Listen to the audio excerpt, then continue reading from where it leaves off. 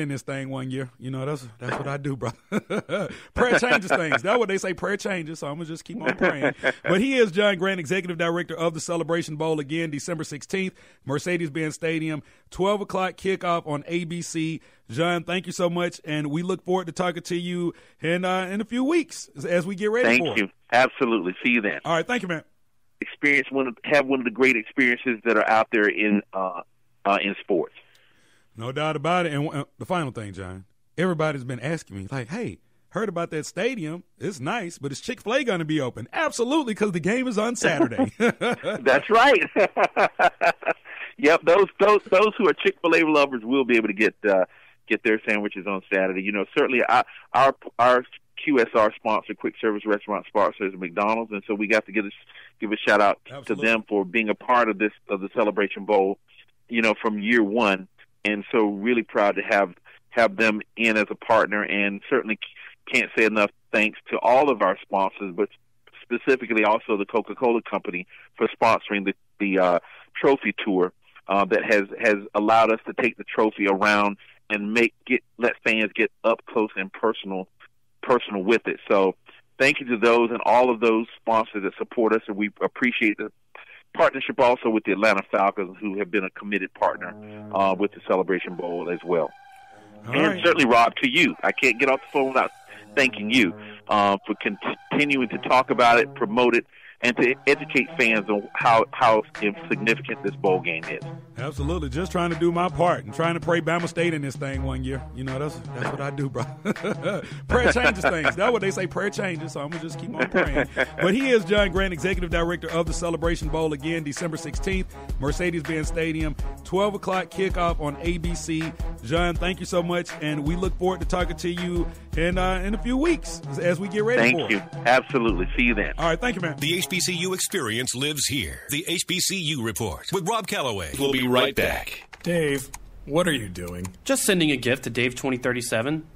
Who? Me in the future. I save a little money from every paycheck as a gift to Dave 2037, so he can spend it on things like anti-gravity boots or a hologram Doberman, something cool like that. I think Dave 2037 deserves it. He worked hard. What are you getting Steve 2037? I guess I was thinking Steve 2037 would just fend for himself. Well, all right, but don't expect to be borrowing my anti-gravity boots. You want to have money in your future? You got to start saving now.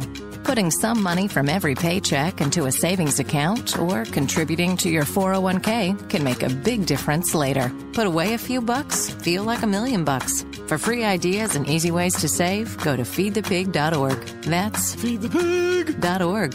Hey, let's just hope Steve 2037 doesn't get his hands on a cool time machine, because he is going to come back here and knock some sense into you. This message brought to you by the American Institute of Certified Public Accountants and the Ad Council. HBCU sports fans, you finally have a voice. The HBCU experience lives here. This is the HBCU Report with Rob Calloway. This is the HBCU Report, being heard via the Two Live Stews Radio Network at twolivestewsradio.com. Rob Calloway here. I appreciate you guys for tuning in, however you may be listening. Don't forget, follow us on social media, Facebook, Instagram, and Twitter at HBCU Report.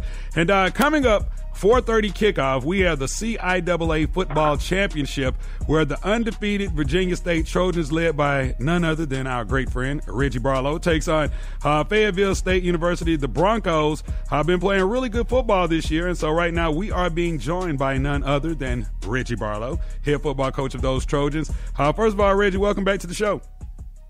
Hey, thanks for having me, Rob. Not a problem, man. So we talked right at the beginning of the season as football season got underway. And, we talked about last year and the outstanding year that you all had, which included a huge victory at the end of the season against Tuskegee. But, here we are. Your team is undefeated, coming off of last week's 40-39 victory over Virginia Union. So just kind of take us through not only this victory last weekend, but just kind of take us through the season. Yeah, so we've been blessed to have a really good season. Our assistant coaches have done an amazing job of preparing our guys.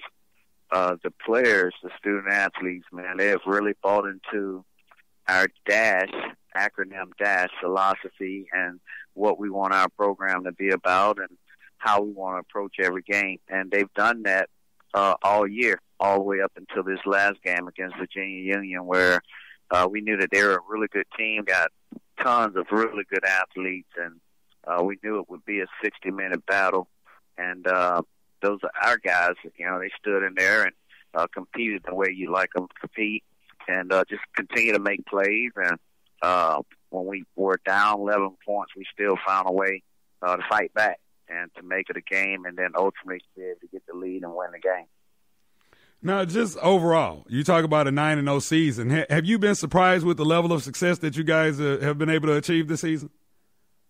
Well, I won't say surprised. I mean, I felt like, with us having Trent Cannon, who I think is probably the best offensive player in Division II football, having him come back and having Cook, who's our quarterback. We lost a lot of guys because their team last year was senior laden team, but we had enough pieces in place. Coach Sanders, our defensive coordinator, has done an amazing job of presenting our 4-2-5 scheme to our student athletes, and they've really took ownership of it and made it their own. And they've gone out and played with great confidence over this season, and it's worked out for us. This is the HBCU Report. Rob Calloway here with you on the line right now with Reggie Barlow, head football coach of the Virginia State University Trojans. The Trojans currently 9-0, 7-0 in CIAA action. Take on the Fayetteville State Broncos, 4:30 kickoff from Salem Stadium for the CIAA football championship. Now, you mentioned Trent Cannon. Arguably the best running back in Division II. After going for nearly 1,400 yards, this dude, I'm guessing that in this championship game, he's going to make it to this 1,400. What are your thoughts overall? You've had the opportunity of coaching some great running backs, including guys like Isaiah Crowell when you were at Bama State. What are your thoughts on this Trent Cannon? Well, Trent, he has it. He's just a great young man. He'll be graduating in December with his degree. But he plays the game the right way. He practices hard. He finishes every run, but when you compare him to the guys that I've seen play on the next level, I definitely think he has the ability to play on the next level. The NFL is it's about speed, and it's about obviously being able to take the rigorous punishments of defense and stuff, and the league has gone to a lot of stuff with specialty backs, so you don't have to be an every down back. So the kid is 5'10". He's about 190-some pounds right now. I'm sure he'll be up over that by the time the season is over and he starts training. But just explosive. He can run for power, run inside, run outside, catch the ball well out of the backfield. He understands protections and will protect in the passing game. So he's go to practice. Well, this season, the NFL is getting fully exposed, or the NFL fan base is getting exposed to Tariq Cohen up there in Chicago, of course, HBCU product, having played for Coach Rod Broadway at North Carolina A&T. So, for me, I've been looking around the landscape of the league, and I see a lot more HBCU players actually getting a shot. I could definitely see a guy like Trent Cannon being able to get that exposure. But when you look at him and you look at some of these other players in the league, some of these younger players in the league who are, currently dominating, who would you probably most compare him to? Well, I guess I don't watch it near as much NFL ball as I used to, but I can tell you this. He's not Adrian Peterson's size, but he runs like Adrian Peterson. He has a very aggressive, hard-running demeanor, and that's how he finished runs. So that's who he put me in the mind of when you're talking about running backs. Now, he's not that kid. That guy's size, but that's the demeanor that he runs with. Absolutely. Now, your opponent this weekend, Fayetteville State, comes into this game with a 6-4 overall record. Of course, when you get into games like this, records mean absolutely nothing. But when you look at this team on tape, what are some of the things that concern you the most heading into this weekend's matchup? Well, one, they've a battle-tested team. They've had some real games where they've had to battle, and they found a way to win. They got a young quarterback who's really found himself, and he's playing with a lot of confidence right now. They, too, have a running back there that they believe in, and they believe that that kid, Steve, is just as good as Trent Cannon. The guy runs fast, and they're huge up front, offensive line. So this will be a good college game. Both teams have really worked hard. I don't think neither one of us was picked to be competing for the championship. So we both have overcame a lot to be where we are, and they're a well-coached team. Their guys done a good job with them, and I just imagine that they'll be out with a lot of energy and effort, obviously trying to get a victory.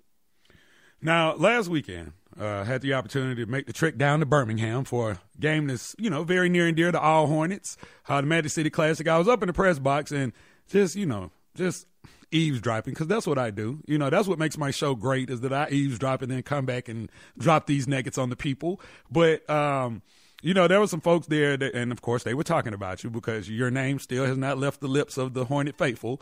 But they were saying that there was the possibility that you had gone to the CIAA and were posed to overtake Winston-Salem State University, because of course that had been the go-to team in the conference, going back to Cornell Maynard and and the great things that he did up into Keanis Boulware. So what are your thoughts on the people that are like rooting for you up there in the CIAA? Yeah, well, obviously I love our Alabama State people, no matter where they are and who they are. That university was great to me, giving me an opportunity to play ball there and also to be a coach there. So, I've always loved that. And then people who support us and support, although that I'm here at Virginia State, I really commend those folks. And we try to live right. We try to do us right by the people. We've always tried to earn our keep and keep our name in a good place. And so we're appreciative of folks who think we can coach a little football, but we've had some great student athletes here. Our assistant coaches are amazing. Our offensive coordinator, Mark Carney, and Coach Sanders, our defensive coordinator. And then we got some young coaches that are just doing a great job, man. Everybody's buying into it. We have a philosophy that we want to live by.